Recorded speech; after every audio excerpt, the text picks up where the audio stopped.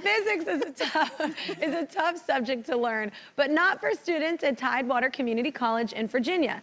Their professor went viral for his crazy and outlandish classroom experiments. Take a look.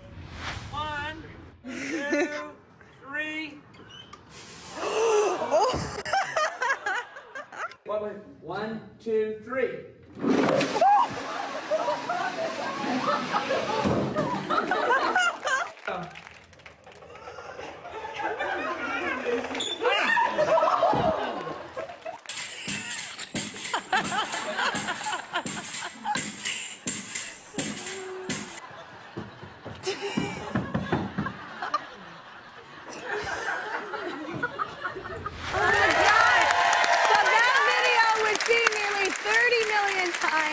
Please welcome Erica and Kiara, the students who uploaded the video along with their professor, Dr. David Wright, y'all. So,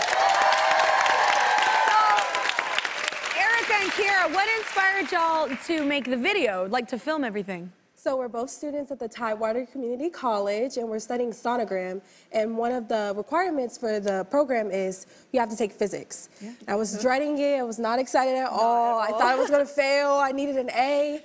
Yes. But I walk in, and then I see this really cute old man. He's adorable. I'm so excited. And then I see that he brings out a bed of glass, and I'm like, what is going on? And then he just starts walking on it, barefoot. Confused. It was crazy. Wait, like a bed of broken glass? Yes, broken glass. Well, you were those, like, what is that, Tony Robbins? Isn't that guy that does all that crazy stuff? Yeah. Yes. We were so confused because most professors on the first day are handing out syllabuses. And I'm like, where's the syllabus? Like, what is this man doing? You're like, oh my God, I need to pass. I know, like, when's the test going to be? And no, this man is walking on glass. And I was like, oh, it's just a one-day thing. Like, he's just doing this to get our attention. No. Every single day, like every day was something new, a new video, a new demonstration, like every day it was something new. And so we just got out our phones, like it was second nature, and we just started recording him. And at the end, we had so many videos, and we were like, we should make a collage. And so I did, and I sent it to Kira, and she was like, girl, if you do not post that right now. And so I posted it on Twitter, and it just blew up. Boy, it did. It blew up. Yeah. Like crazy. And some of your experiments blew up. So, I mean, this is amazing. This is how science should be taught, I feel like. Physics, everything should be taught. It makes it interesting. People. Yeah, so is that I think so. He's telling you.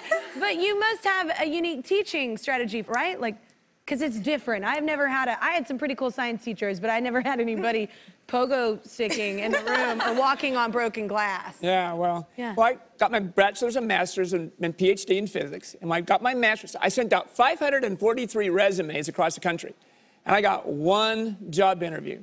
Wow. And that was at Tidewater Community College. I've been there for 45 years now, and I love it. Wow.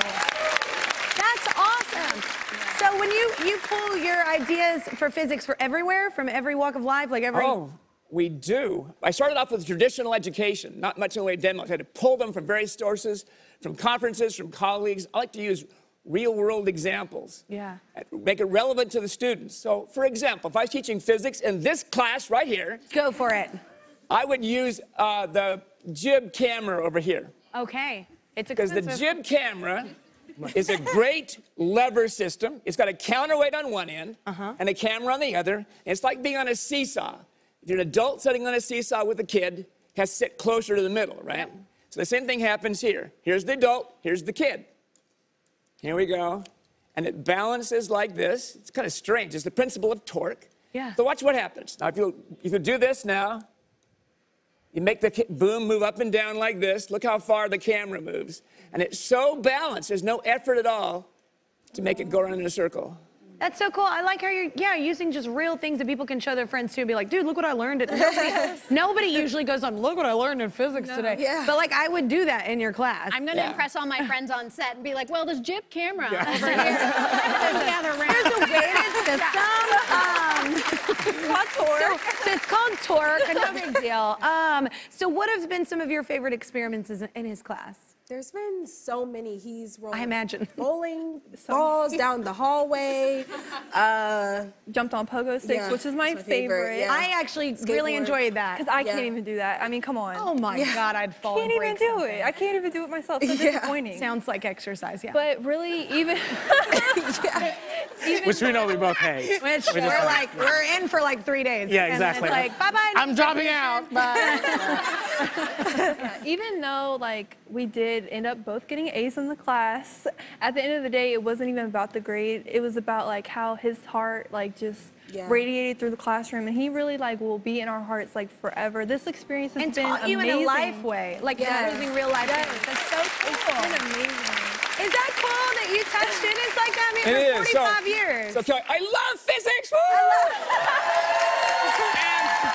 And I also love my students. They're terrific, and they really energize me in class. It makes a big difference to have students. I got a new crop of students every year. I've been teaching for 45 years. It's so exciting for me because my students are brand new at this. They're afraid to be there. I've got to somehow soften that a little bit and get them imbued with excitement. Fun. Fun physics. We were real scared. I would be terrified if someone said, you have to pass a physics class. Oh, it was rough. It was Cry. Unless I got to go to your class. It's fun. Yeah. Well, thank you. Thank you. Yes. I will not stop talking until you subscribe to my YouTube channel. That's right, and I can talk a lot. Seriously, not gonna stop. Yep, still here, not going anywhere. I see you. Don't walk away from this.